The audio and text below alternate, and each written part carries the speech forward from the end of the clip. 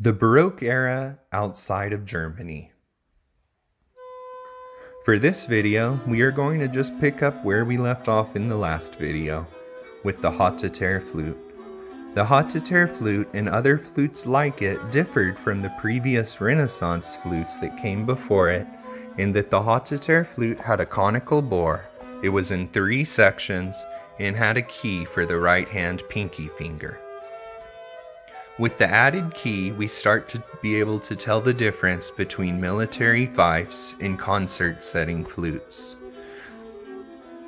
The flute was also made by several others in France and Europe.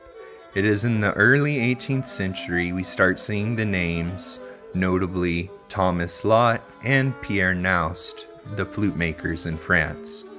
The flutes made in these workshops were made of boxwood, ebony, or ivory, and followed the famous 3-piece haute flute with a conical bore and a pinky key.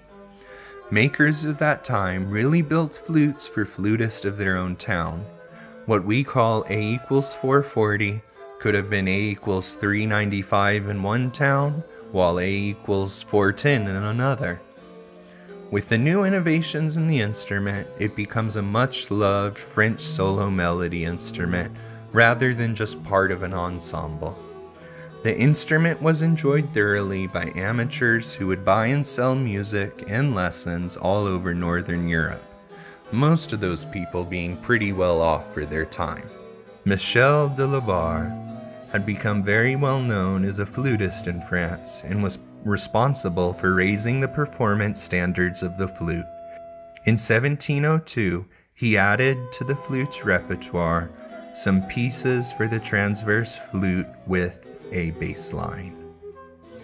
In 1707, Jacques-Martin Atteter writes the first method book for the flute.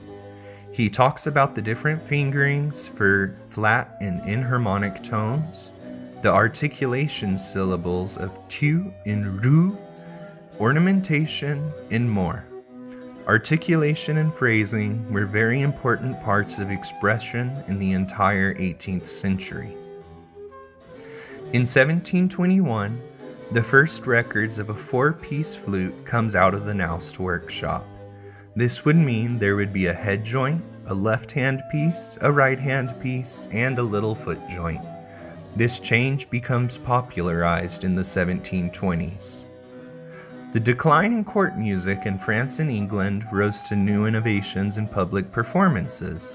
In 1725, the French court flutist Anne Danica Philidor started a public concert subscription series during religious fasts, is one example. Playing airs and brunettes also became popular in early 18th century France.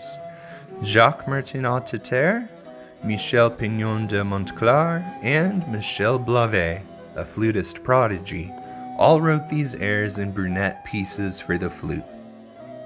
Notable flute composers from the 1720s, although not flutists themselves, include Joseph Borin de Beaumortier and Michel Corrette. Corrette wrote the first French flute concerto, and Beaumortier wrote his 2 flute duet books in 1724, but also featured the flute in other settings. In Italy, Vivaldi begins to utilize the flute in Venice in 1727 in the opera Orlando Furioso. 2 years later, he would go on to write his 6 flute concertos, Opus 10, which were published in Amsterdam. By the 1720s, Amsterdam and London had become a major source of publishing for many composers, but especially Italian composers. The flute was so popular in Amsterdam that a Dutch translation of Atteter's method is printed in 1729. By the 1730s and 40s, 4-piece flutes with a set of changing middle joints became the norm.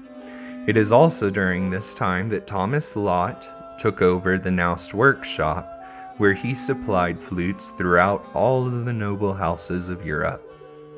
In 1740, Michel Blavet wrote his flute concerto, and at the same time the flute was in its golden age in France, England, and the Netherlands. These were the main events happening in the Baroque era outside German-speaking lands. In our next video, we will be discussing the flourishing culture of the Germanic Baroque, Quantz, Telemann, Handel, and more.